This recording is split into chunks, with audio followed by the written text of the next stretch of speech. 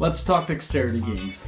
Dexterity games have been around pretty much forever. I mean, Jenga is one of the most well-known ones. Crokinole is another great example of a game that's been around since just about forever. There's something really appealing to using actual physical skills to accomplish small menial tasks and that make you feel good about winning. But I mean, nowadays there's so much complication with so many different types of board games out there that sometimes dexterity doesn't quite cut it. So you have to throw in a little something extra, a little spice. And today we're looking at a game that does just that by taking an economics core and throwing in a pretty weird dexterity element that I think, well, I'll tell you what, take a look at what I think. Island Hopper was cooked up by Scott Almes, the guy that made such weird titles as The Great Dinosaur Rush and Coaster Park.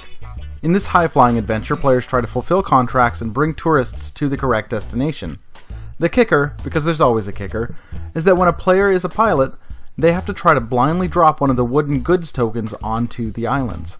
To start things off, players have a hand of cards that either give them money for successfully landing on islands which deliver tourists, or landing specific goods onto very specific islands as contracts.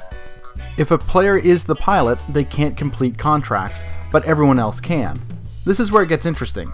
After players bid to see who becomes the pilot, every other player then starts to place bribes next to islands they desperately want to be visited. Once coins have been piled up, the pilot then gets to choose which goods to fly and to which islands. In a last-ditch effort, they can scan the table taking mental note of the island's placements. Then they have to select a good from the center island and close their eyes. Lifting the token, they then have to drop it on an island with the corresponding symbol. Some people make this look incredibly easy, and for those I highly recommend using your direction tokens. See, other players can't speak while the pilot flies unless they pay one of their tokens. A player can pay one of these tokens to speak one word. This is crucial when you're trying to aid the pilot or cause them to crash into the sea. Really, it's your choice. After the last round, players count up their cash and take bonuses for sets collected during the game, and the richest player wins. The most infuriating aspect of this game is that, like most dexterity games, some people will be incredible at this. One look at the board and a quick drop onto the island and they're done. Thankfully, these little pieces are a little bouncy for being chunks of wood. Also, letting a good pilot win the auction can be far more lucrative for you than it is for them. But that's assuming they'll try to win the auction.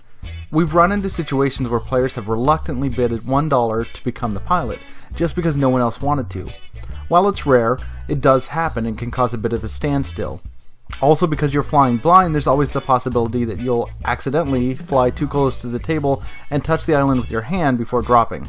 Now, I'm slowly being won over by the idea of economics games being mixed with dexterity games. I think it brings something fun to a dry genre, and it brings some weight to a silly genre. That isn't always necessary, but in instances like Safranito, it works really well. The same is true for Island Hopper.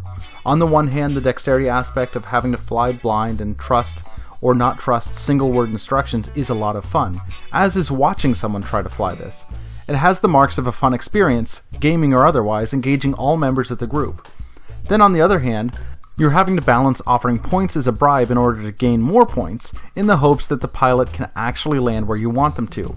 Sure, there's always the possibility that a player that's particularly bad at the dexterity aspect could get really frustrated with this, but the fact that you can, if you want, completely avoid the aspect of the game that has to do with dexterity and still be competitive is a really interesting prospect. It really is an impressive mix of mechanisms that blend together very well. While a little more thinky than a traditional dexterity game, Island Hopper has a lot to offer with not a large barrier of entry at all. And really, once things get flying, it becomes easy to engross yourself in the narrative.